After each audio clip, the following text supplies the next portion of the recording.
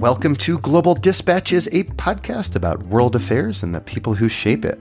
I'm your host, Mark Leon Goldberg, editor of UN Dispatch, and in this show we discuss topical global issues and have in-depth conversations with personalities in foreign policy.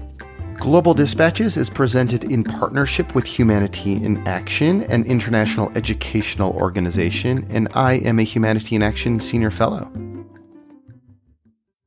So it sort of goes without saying that we are in a period of profound domestic turmoil here in the United States. I clearly don't need to run down the list of everything out of the ordinary that is happening in D.C. You know full well what is happening right now is just not normal. But I am curious to learn how some of America's long-standing allies in Europe are interpreting this unique moment of U.S. history. And I was also curious to learn how diplomacy with the United States has changed over the last year and a half since Trump took office. So I could not think of anyone better to whom I should put some of these questions than Klaus Scharioth. He is a veteran German diplomat, having served in the foreign ministry since the 1970s.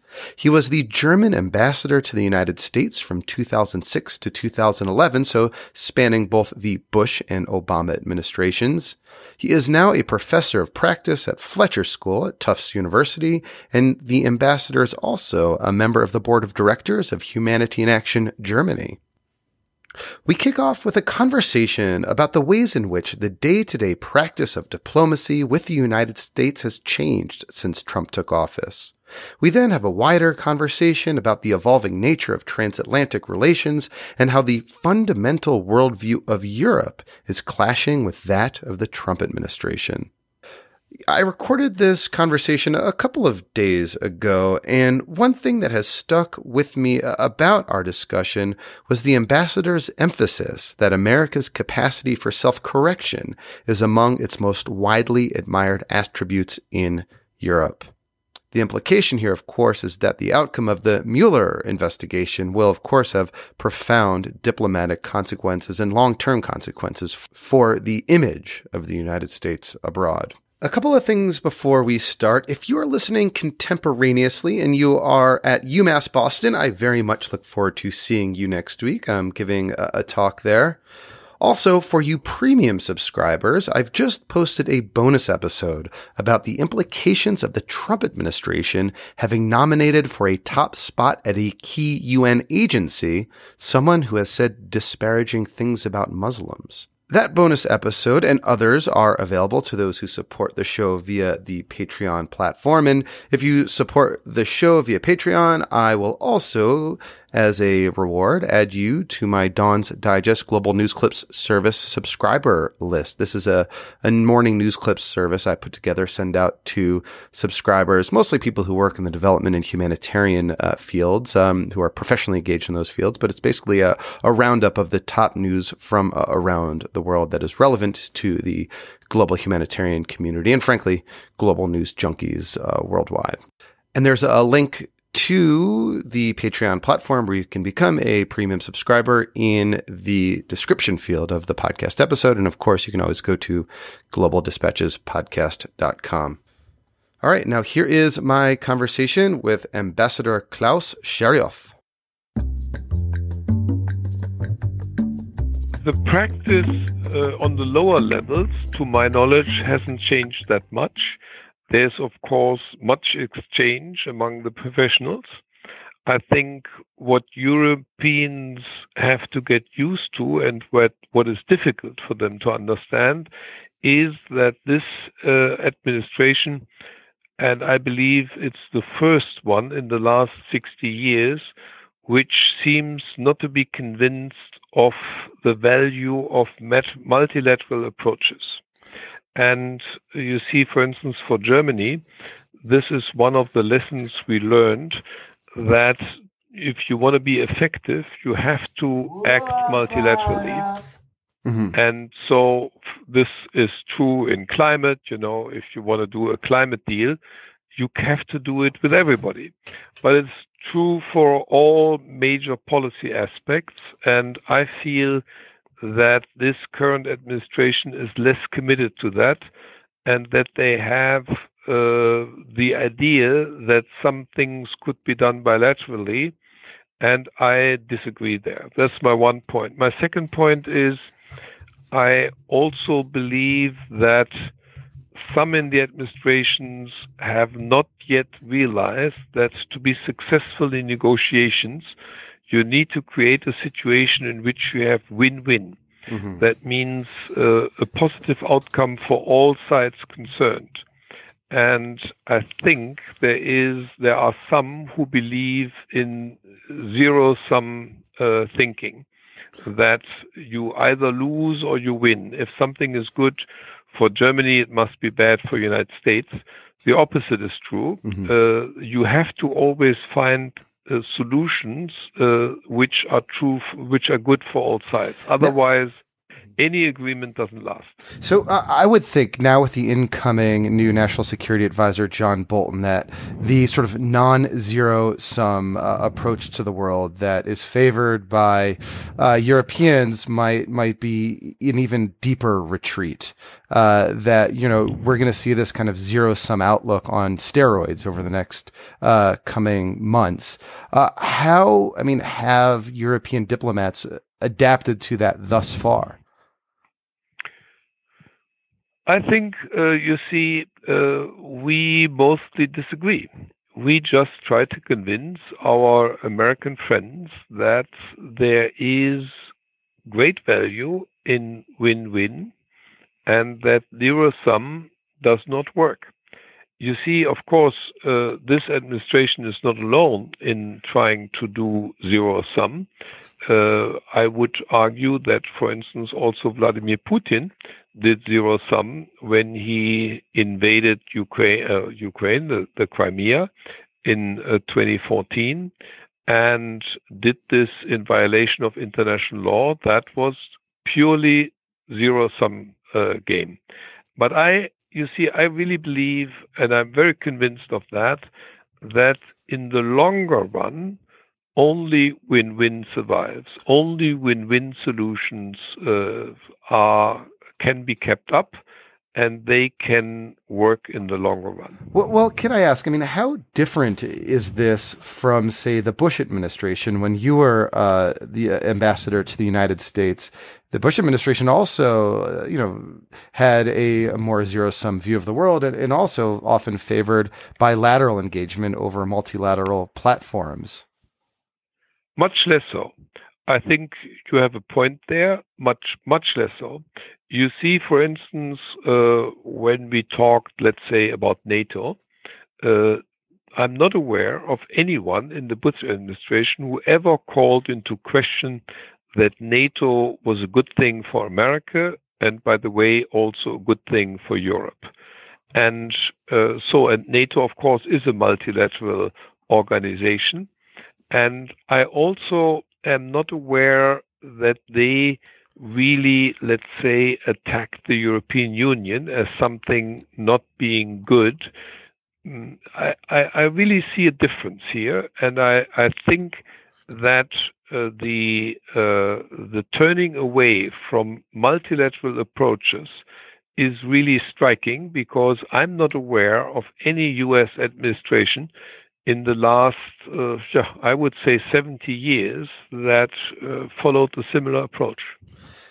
I'm wondering if you can share any anecdotes from your conversations with other European diplomats that help illustrate the kind of uniqueness of the moment we are in right now. No, just look at the utterances about the so-called JCPOA to make it understandable for everyone, the Iran nuclear deal. You see, I'm like practically all my European colleagues. I don't know any exception. I'm very convinced that this is a good deal. It prevented Iran from acquiring nuclear weapons, and it was, in my view, a huge success. And I think this view is shared by all colleagues. I don't know a single one who had a different view in Europe.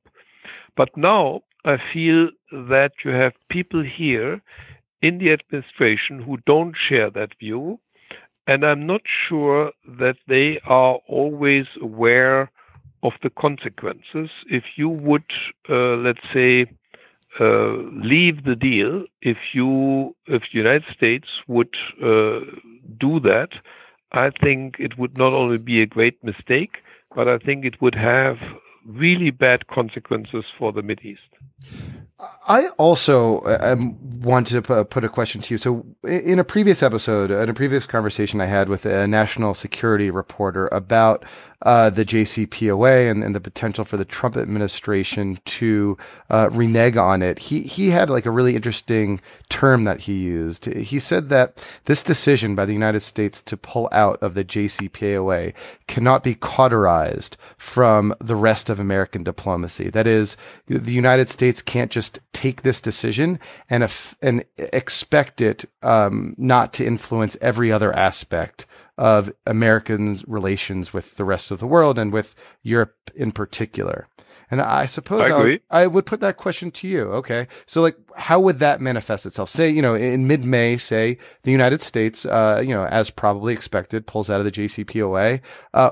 How would that affect other aspects of European engagement with the United States of transatlantic relations? Let me begin with a slightly different aspect. I think it would jeopardize any possible solution with North Korea, because you see, how can you convince the North Koreans to enter into an agreement with the United States when the United States just days before has left a similar agreement with some other country without any convincing reason, or let's say any obvious breach by the Iranian side. But I think, as you say, it would also have an effect on Europe. You see, there have been very good, really very truly good conversations among the parties of the JCPOA, the seven. That means Germany, Britain, France, the EU, Russia, China, and the United States. Very good talks. They were very constructive, and all gave in a little bit, and all, you see, were sure that we would have one common view of the seven. And I don't see that currently in the current U.S. administration. I don't think that they would necessarily find a solution which is acceptable to all seven. So I'm concerned. So let me ask, what do you do with those concerns? So I ask because it seems that the decision-making process of this administration is unique from the, say, foreign policy decision-making process of other administrations. And, over the years, European diplomats like yourself have learned where the appropriate pressure points are, where, you might be able to influence a policy decision in a way that you think is favorable to Germany, but perhaps ultimately, a win-win situation. But this administration seems somewhat shut out from those kind of conventional decision-making processes. So, how are your former colleagues adapting? You see, I very much agree with your assessment, although, of course, I have never negotiated with any person of this current administration. I have to say that because you're not in real estate. I'm not in real estate, so I have nothing to do with those, and therefore I can only share your assessment by what I hear from colleagues and what I hear from people who are still in office. And what I hear is that it is in reality, like you said, it seems to be quite unique. The decision-making process, which has been always very organized inside the White House, and I had the big fortune to know quite a few of the national security advisors, and had to deal with them. And I was fully aware of how decisions used to be made in the White House. And I'm not so sure that this is still the case. Of course, I can't speak from my own. I just can speak from what I hear. But what I hear seems to be very different. And therefore, I think, you see, we will, of course, Europeans will try to talk all the people in the administration they believe would be able and would be ready to listen to us Europeans. And I think there are some. For instance, to just give you an example, I have a very high opinion of your Secretary of Defense. I believe that he is very careful in his decision making, and I think it is worthwhile talking to him, and he might be talking to the big boss. Mm-hmm, mm-hmm. So that's basically the entry point at this moment. For instance, I think there were also, for instance, very good talks with H.R. McMaster, but he's no longer there. And you see, I can't really say how talks with the president are because I never talked to him, so I have no idea.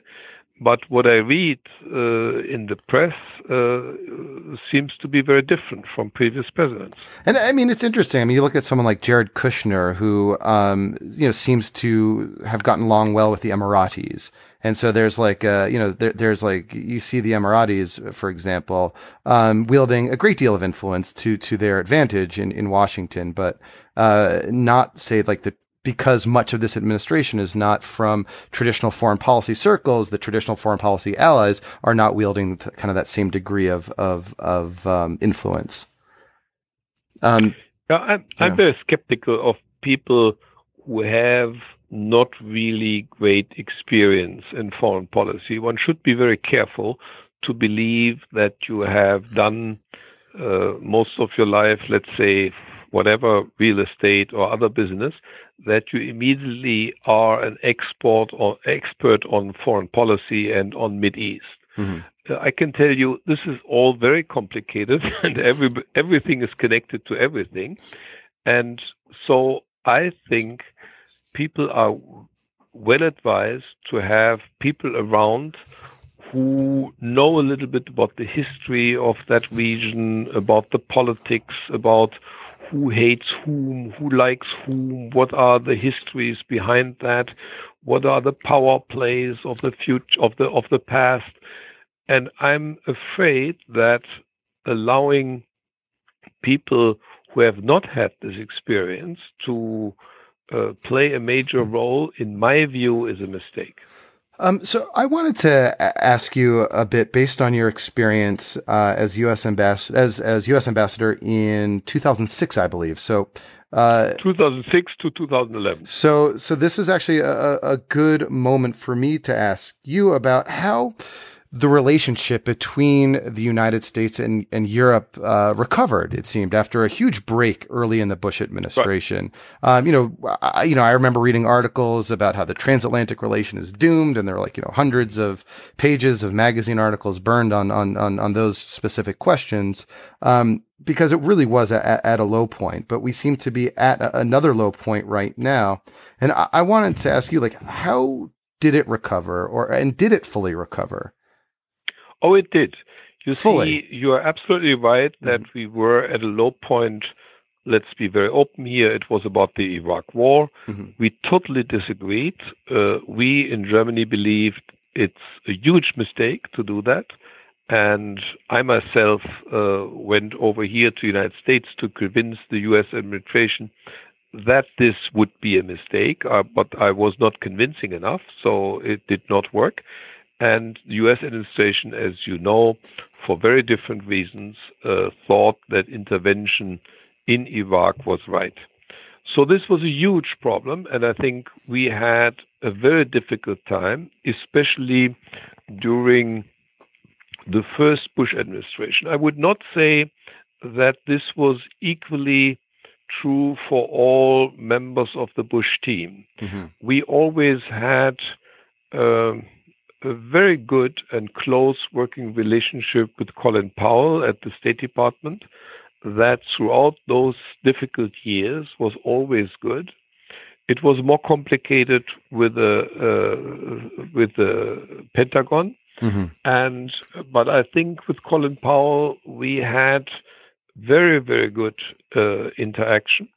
And I must say that the Bush administration, then in their second term, they really tried to make it work again, and they really reached out. You see it. You see just a few examples. We, for instance, in the beginning, until basically end of May 2005, the US was very skeptical about our talks with Iran about the Iran nuclear deal. Mm-hmm. And only in May 2005 they changed their view, but they did change it because they began to understand our rationale behind it. And actually in 2006 they even became more active. So I would say, starting with the second term of President Bush, it started to improve all the time. And I can give you see, we had opinion polls in the embassy, or made by the embassy, and they really showed that the curve was going up all the time. And then under Obama, I think it reached really almost unprecedented closeness in our relationship. And it was sort of that shock of Obama being, the first African American president, sort of reestablishing kind of the liberal credentials of the United States that I think reasserted American soft power in a way. I mean, he won the Nobel Peace Prize, his first year in office, like that sort of thing. But I'm wondering, now that we've sort of regressed in a way, if sort of America's image in the eyes of Europeans can ever kind of fully recover after having elected Donald Trump. You see, you're right that Obama was more popular, for instance, in Germany than in the United States. Yeah. He had ratings of higher than 80%. Here in the States, he had something like 56 or 57 at the end. He was highly popular. And you see, we very much agreed with his policies, for instance, with New START, this reduction of nuclear missiles with Russia, on many, many issues. We were really seeing eye to eye. And this was not only a delight to work with the Obama administration, it also had repercussions for the image of the United States. There was a huge respect in Germany, and I think in many European countries, that the United States had come so far to elect a black president, an Afro-American president. That is, if you look at the history of the United States, quite a feat. And there were many, many people, I think, around the world impressed with this, reversal of previous, Jim Crow, all of that. Mm-hmm. I don't have to tell you what it is. We are aware of the history, and we thought that, the Martin Luther King and the Civil Rights Movement and what Lyndon Johnson did for that, mm-hmm. It came to a very good hype, I don't know if that's English, culmination with Obama. So he was not only popular, but I think enhanced the image of the United States more than you here in the United States think. You see, I always find here people who don't see that aspect, that this seemed to prove the point that you not only talk about what I call the values of the Enlightenment, that is tolerance and religious freedom and minority protection, freedom of the press and free elections and free judiciary, independent judiciary, all of that. You also did it. Yeah, but you elected a person who was very different, and I was really delighted. I had tears in my eyes when I got the results in November 2008. So but now we've elected a racial demagogue with authoritarian tendencies. So and that hurts the image. You see, I cannot. But is it recoverable? Is the brand recoverable in the eyes of German? It depends on how long you have that. I would say You see, if you let's say if this lasts 8 years. I have my doubts. I think, you see, I'm always a big fan of the American capability to self-correct. I think this is one of the greatest strengths of the United States. You're better in that than we in Europe. We didn't get rid of Hitler alone.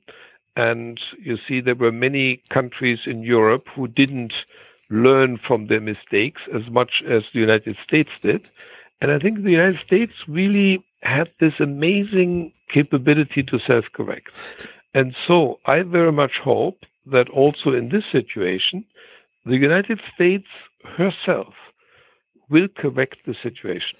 Can I ask maybe one final line of questioning, which goes back to something you started off with, which is sort of U.S. disengaging from multilateral institutions and from a multilateral approach in general. Is Europe prepared to pick up where the United States left off? Can Europe be a substitute for U.S. global leadership that it had typically kind of global leadership that it had embraced, across both parties until this administration? Will be difficult, and you see, Europe alone makes up for about 7.5% of the world population. Together with America, we are about 12.5%. I think for Europe alone, it will be very, very difficult. And you see, I think all of the current world order is basically based on US ideas. The United Nations, the World Bank, the IMF, the International Court of Justice, NATO, practically all, GATT, which later became the WTO, all basically US ideas and US projects. And I think the United States has really, in a remarkable way, created this rule-based system, what we currently have. And this was not only the interest of the United States, of course it was also in the interest of the United States, but I think the United States was in those 70 years a benevolent world leader, because the United States played win-win. What was good for the United States turned out to be good also for Europe. And I'm not sure that Europe can immediately take up that role. I think even in the long run, it would be difficult for those 7.5% of the world population to do that. But then, of course, also, you see, we within Europe have to agree among 28 countries. That's a complicated process. It usually takes time. It's then a very good thing. But you see, here in the United States, you have just one country, and so you can act quicker. And I think, you see, we would have to acquire this tradition which you have had in the last 70 years. So I don't think it's impossible, but I think it will take a long time. And I would very much prefer to have this old, very close transatlantic alliance between North America and Europe. Lastly, we, it seems, are entering a period of really tremendous domestic political turmoil and upheaval here in the United States. And I know that you have been a German ambassador, a German diplomat for years, probably, I presume, even in the Watergate era. I was here in the States. I was here studying at the Fletcher school, but I was not yet in government service. But I was here. Well, I was here when the Saturday massacre happened. Huh.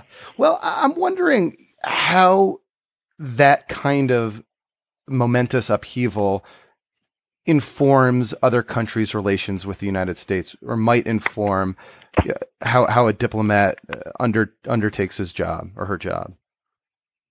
Yeah, you see, that's what I mean with capability to self-correct. You see, as horrible this was, Saturday massacre and whatever, we in Europe were impressed that the United States corrected herself, that the United States found a way to convince the president that he should step down, and by a complicated procedure. But anyhow, it worked, And I think other countries have not been successful in doing that. And I was very much impressed with how the United States at that time solved this crisis. You see, I'm especially impressed with the free media here in the United States. I think they are just amazing because I have really never felt that any American journalist was intimidated, and that, I think, is what a free press is all about. And I feel the same way about the courts. And therefore, I have this belief that America will self-correct, but I could foresee that if some decisions are made the wrong way, that you could enter into a deep constitutional crisis again. Yeah, I can foresee that as well, unfortunately. Unfortunately. Yeah. Well, Ambassador, thank you. This was very helpful. It was refreshing to sort of get an external perspective on the craziness that's happening now, but also more importantly, understand it's broader, but it does have like real world, implications for America's relationship with the world. So thank you. All right. Thank you all for listening. Thank you to the ambassador. That was great. And thank you to the ambassador for being so involved with Humanity in Action as well. As always, feel free to reach out to me if you have questions or comments or suggestions of people I should interview or topics I should cover. I also still have a few stickers left. If you want to leave a review on iTunes and send me an email, I will gladly mail you one of these stickers. All right, thanks all. We'll see you next time. Bye. The views and opinions expressed in the podcast are those of the speakers and do not necessarily reflect the policies or positions of Humanity in Action.